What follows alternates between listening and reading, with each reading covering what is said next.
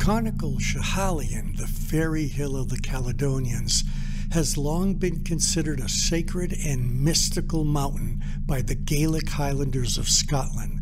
According to the traditional accounts, this mountain was regarded as an abode of fairies and other supernatural beings, ruled over by the Queen of the Fairies, Queen Mab, gorgeously arrayed in her favorite green silk robes, with her abundant crop of beautiful golden yellow hair waving in long ringlets over her shoulder down to her waist. In the 19th century, little Margaret Ritchie, also called Eileen, a strongly religious girl subject to hallucinations, walked out of her home in the valley of the mountain during winter with only her nightgown on. A 10-day search for her led by venture schoolteacher John Campbell, accompanied by a fiddler with a fiddle named Yellow London Lady, finally found the young girl on the peak of the mountain. She was frozen solid, laying on her back, facing upward with a smile on her face.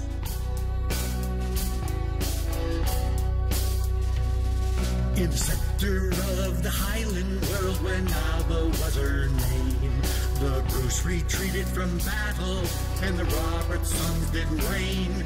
With a glacier valley far below, and a river through its heart, lives the fairy mountain Schiehallion, with Queen Mab at its top.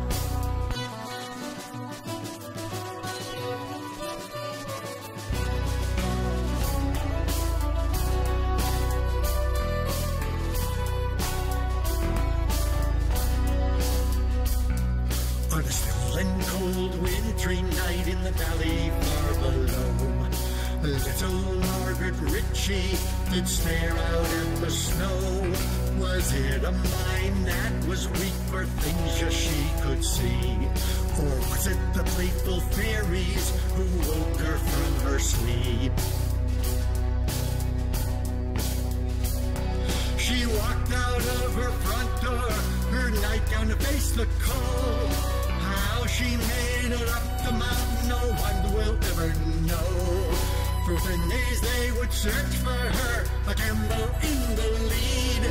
Frozen solid on the peak, they found her in a deadly sleep. Rested silent on her back, facing toward the sky, a sweet smile upon her face, but much too young to die did she find the fairies that led her to this place. As they looked down upon Eileen, cold silence on her face.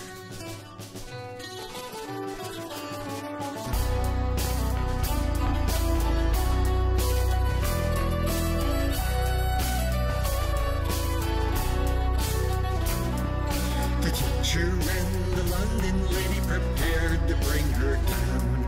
No music from the lady played as they raised her from the ground, but as on the ladder they placed the little girl, they think on the wind they heard a whisper in the air.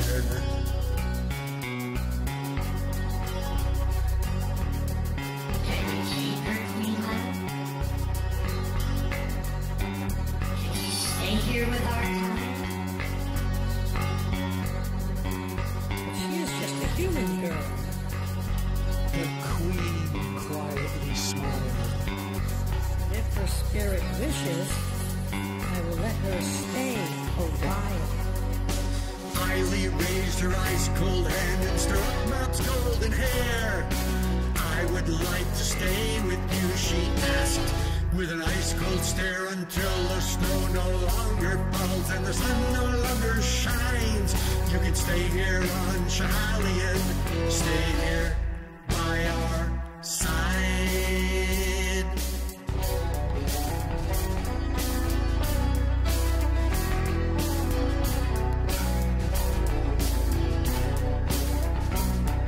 And the Queen lifted Eileen and flew to earth and home, where Eileen may still remain and the fairies may still roam. But as the time does always pass and the people moved away, the mountain became lonely, mother's children no longer played. For fragile fairies can only live if people are there to see, to tell the stories of their lives. The red caps and clothes of green. So when you dance round the fairy well on a Beltane day, remember the little sunlight who froze to death that day.